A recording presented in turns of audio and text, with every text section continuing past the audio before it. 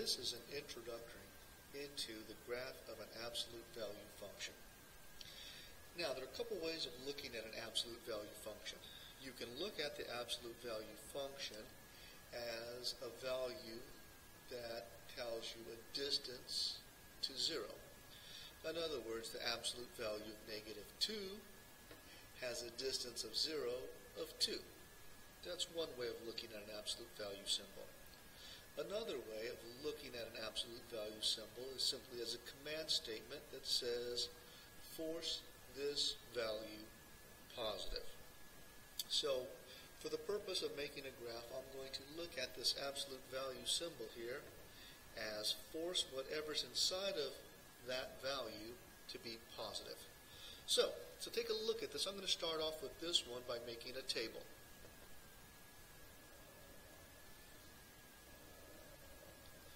I'm going to look at some x values and some y values from the function.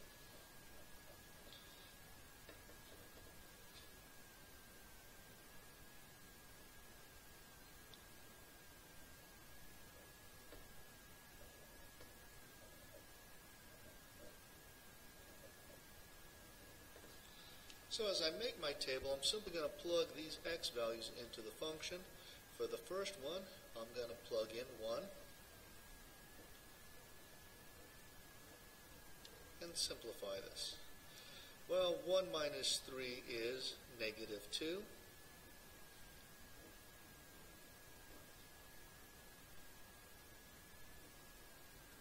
And the absolute value is going to force that negative to a +2. So I really have, after the absolute value, a +2 plus 2, which is 4. And I'm going to keep plugging in my x values.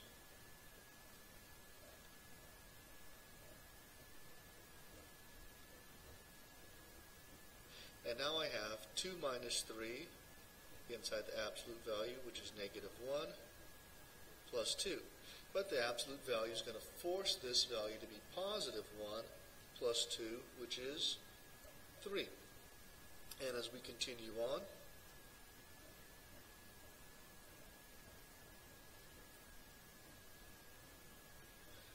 -3 is 0. You can't really force 0 to positive because the number 0 literally means nothing. So we simply have 0 plus 2, which is 2.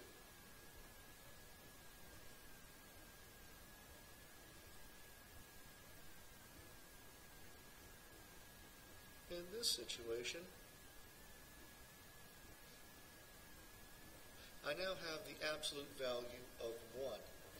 Because an absolute value forces this value to be positive, if it's already positive, then the absolute value symbol doesn't do anything at all. So it's simply 1 plus 2, which is 3.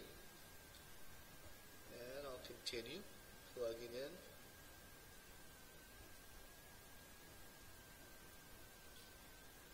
Five minus 3 is 2.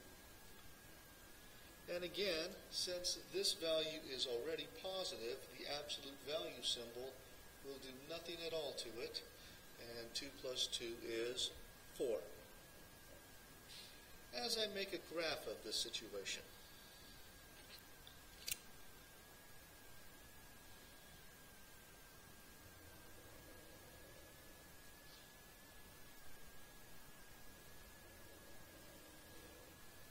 just going to make a rough graph, look at a few points. I'm going to start off with 1, 4, which is approximately here on my graph. I'm going to look at 2, 3, 3, 2, 4, 3, and 5, 4. Notice my absolute value graph looks like a V. Now this is the long method of finding the graph of it. This point right here is called the vertex.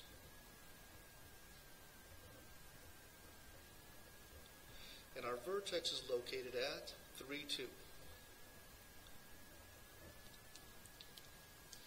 It's called the vertex because this is when we change from decreasing to increasing, forming that V. Notice this 3, when I plugged it into my formula, I ended up with a 0 inside of the absolute value symbol. We're going to use this to go directly to the vertex from the formula. So really what I'm looking for is what makes the number inside the absolute value symbol 0. When you find it, you will find the x value of the vertex. So, now we have another function, f of x equals 3 minus the absolute value of 2 minus x. We're going to start off this time by looking for the vertex directly. How are we going to find the vertex? Well, the trick of finding the vertex is realizing it is the number that makes the value inside the absolute value 0. So let's talk about the number inside the absolute value.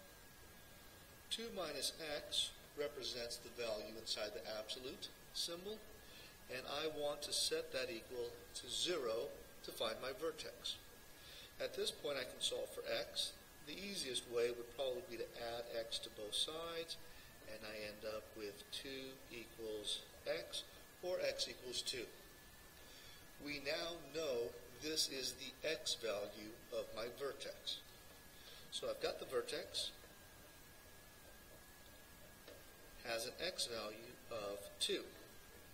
I'm going to use the formula to find the y value. I'm simply going to plug 2 in there. So, to find the y value for 2, using the formula,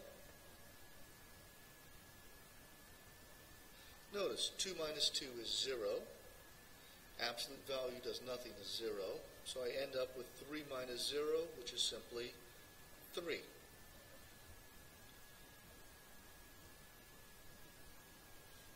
So I've now found the vertex. Again, let me recap what I did. I took the number inside the absolute value, which was 2 minus x. I set it equal to 0. I solved for x. That gave me that 2 was the x value of my vertex. I plugged 2 into the formula, and the formula always gives me the y value. So this is my vertex. If I wanted to graph this,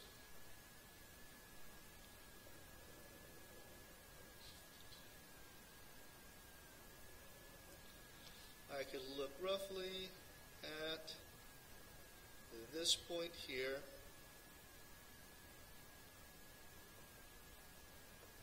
Is my vertex. Now, my graph is going to be a V, so I'm going to need a little bit more information to finish finding the graph. Now, I can choose any other point to find values on my function. So I'm going to now choose the point where x equals 0. Any point will work. So let's take a look at f of 0.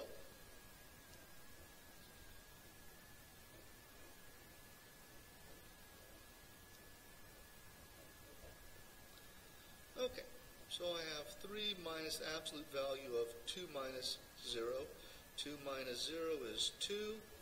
Absolute value does nothing to the 2, so I simply have 3 minus 2, which is 1.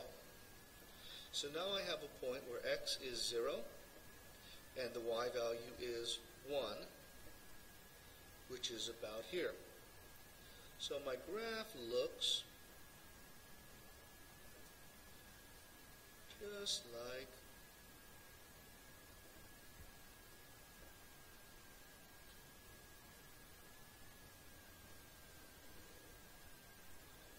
this.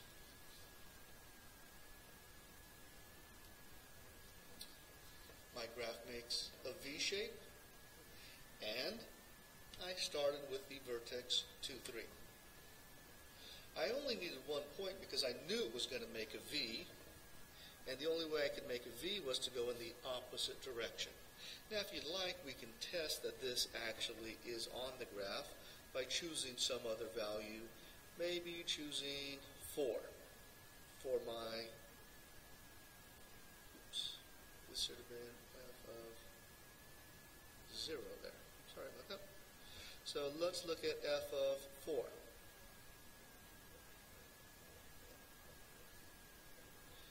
3 minus the absolute value of 2 minus 4.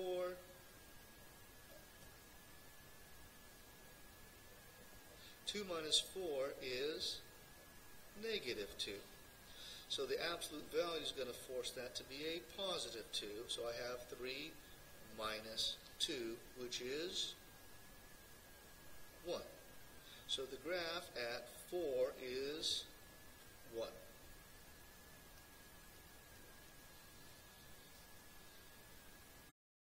Okay, now we're looking at the graph that we just figured out, and we're going to describe some of the characteristics of this graph.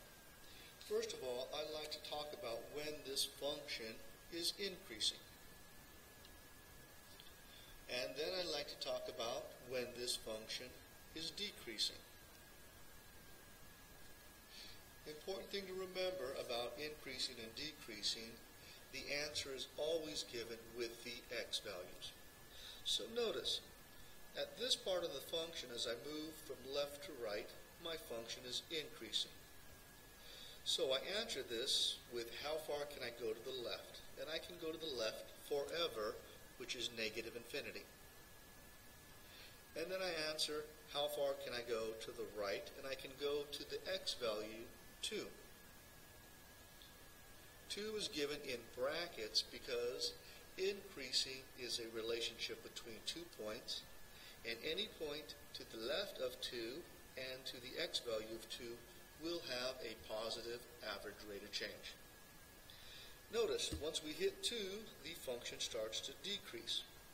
So, the furthest to the left, where it's decreasing, is 2 in brackets, and it will decrease to the right forever, which will be given to the right is positive in the x direction. Remember, x is getting positive even though the y value is going down. It is positive for the x.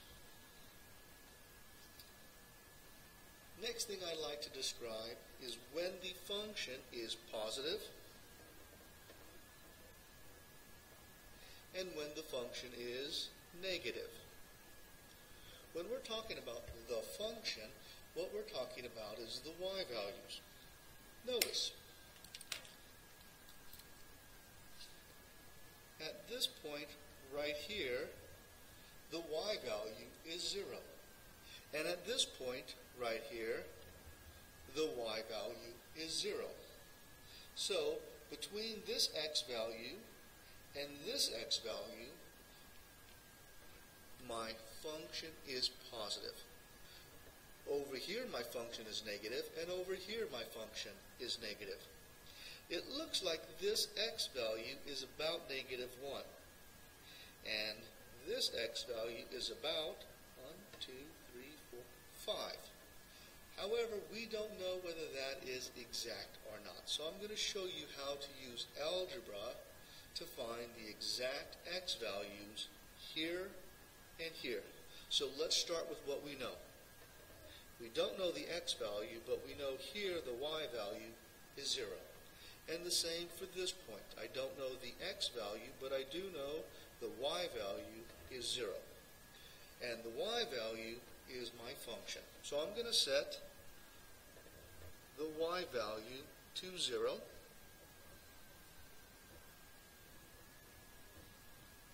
And now I'm going to solve this equation for x. So, first thing I want to do is I could either move my 3 over here with subtraction, or I can move this object over with addition, which would probably be the easier thing to do. So I'm going to add this absolute value of 2 minus x to both sides. And on the right, I'll end up with 2 minus x, on the left. And on the right, I will just end up with the 3. So, To remove this absolute value, I have to examine two situations. Because the absolute value of 3 equals 3, let's take a look at what I'm writing. The absolute value of 3 equals 3, and the absolute value of negative 3 equals 3. And that's the two situations I'm dealing with. My number inside is either going to be 3, that's inside, or the number inside is going to be negative 3.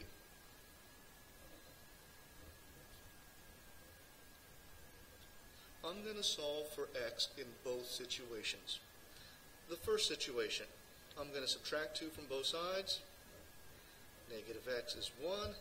I'm going to divide both sides by negative 1. X equals negative 1. Notice this point on the graph. This corresponds to what I just found here. X is negative 1, and y will be 0. Now we're going to look at this other x value. I'm going to subtract 2 from both sides. But I have a negative 3 minus 2 is negative 5. And now for both sides, I'm going to divide through by negative 1. And I end up with x equals 5. So when x is 5, the y value is 0. I just found my other point.